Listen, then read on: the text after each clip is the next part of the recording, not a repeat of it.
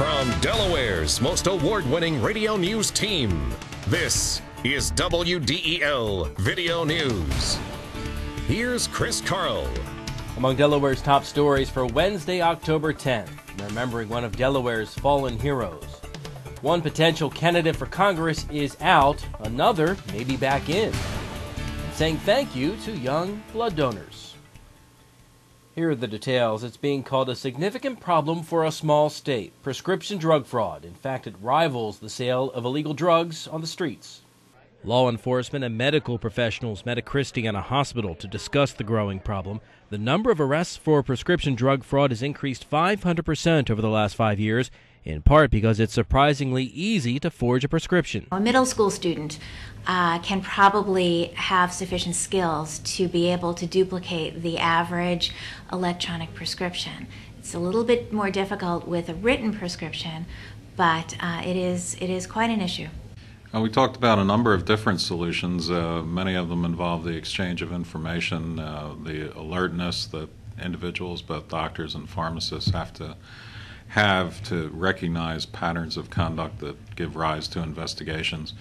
The use of a more secure prescription form that is not easily tampered or duplicated. I think there is a big void in sharing information between law enforcement and clinicians, prescribers, and pharmacists.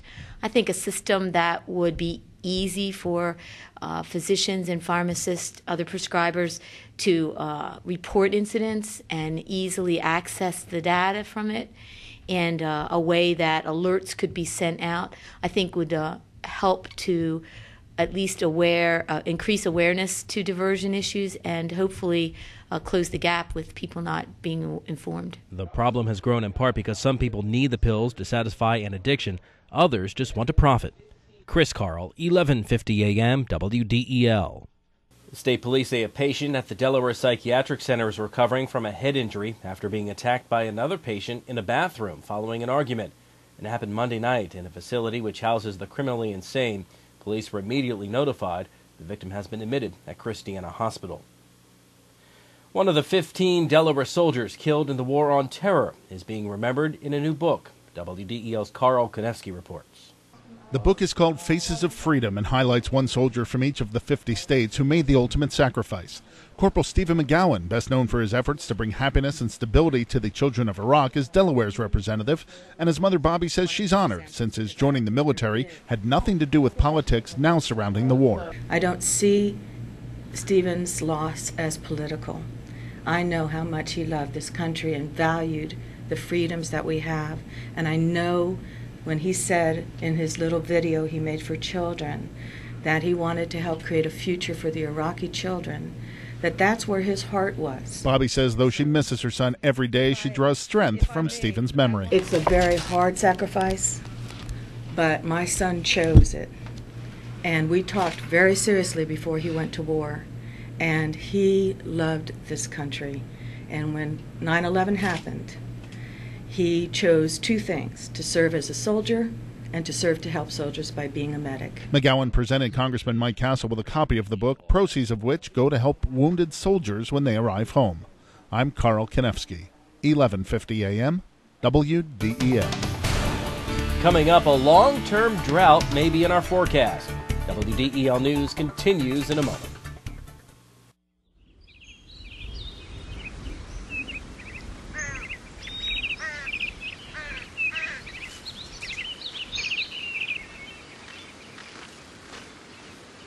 As you look for your college experience, make sure you look at Wilmington College, your key to success.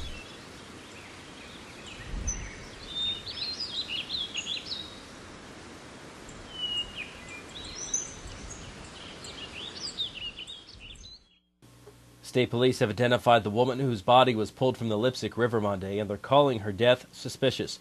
Autopsy results are still pending, but police say they want to talk to anyone who may have been in contact with Christine Pate of Smyrna between Sunday evening and 3 o'clock Monday afternoon. A Democrat who was expected to run for Congressman Castle's House seat has changed his mind. Reverend Christopher Bullock telling WDEL News his decision came down to priorities. His ministry takes precedence, and he says there will be chances for him to run in the future. The news may have changed the mind of Dennis Spivak, who ran for the seat in 2006 and was going to run in 2008 but then decided not to. Spivak now tells WDEL News that on a scale of 1 to 10, his chances of running are about 7.5. Elsewhere on the campaign trail, Lieutenant Governor Carney gave a preview of his economic development platform as he seeks the governor's office. WDEL's Carl Konevsky has that story. Carney says a strong economy for the state is one based on innovation, science, and technology, but the more things change, the more they stay the same, noting a giant step forward would be nothing Delaware hasn't taken before. Ever since DuPont began making gunpowder on the banks of the Brandywine 200 years ago, Delaware has been one of the most inventive and entrepreneurial places in the world, nurturing new technology-based businesses like industrial chemicals, fibers, polymers. Carney says expanding the Delaware Biotechnology Institute is a must, continuing with the right priorities, partnerships, and strategies to bring more new companies to Delaware. He says he'll call on the Delaware Economic Development Office to find creative ways to attract businesses to the state, since Delaware can't offer the same financial incentives its neighbors can. We've got to compete by having an attractive business climate with low taxes, a regulatory environment that's favorable to industry. So the business leaders that are looking at Delaware and looking at locating here are going to say this is a good place to bring my business. Reporting from Newark, I'm Carl Konevsky, 1150 AM, WDEL. A drought specialist says the long-term forecast for our region doesn't look good.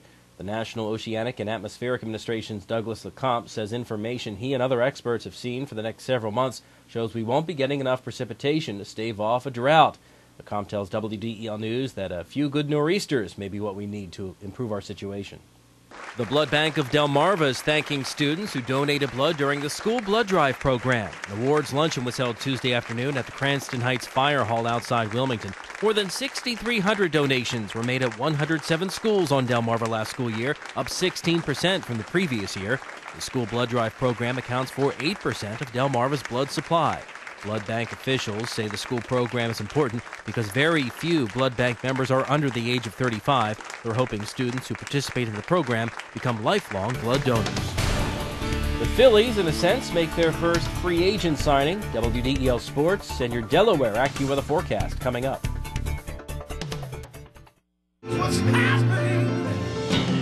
Two first-place awards for Melanie Armstrong from the RTNDA, plus Best Website, and our third Murrow Award for Excellence in a row.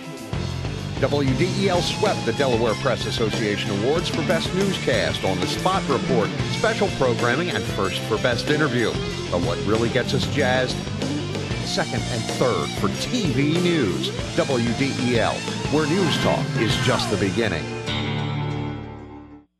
In WDEL Sports, Charlie Manuel will be back as Phillies manager for 2 more years and possibly a third. And the Phillies will sign an extension with Manuel through 2009 with a club option for 2010. Manuel led the team to its first postseason appearance in 14 years, and he's never had a losing season as manager, 2 with Cleveland and 3 with the Phillies.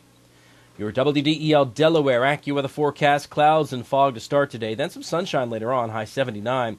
Partly cloudy tonight, low 57. Tomorrow, variably cloudy, a passing shower, and a high up to 69. Get news updates throughout the day. Delaware's top stories at the top of the hour on 1150 AM, WDEL, or anytime right here at WDEL.com. I'm Chris Carl. Thanks for watching.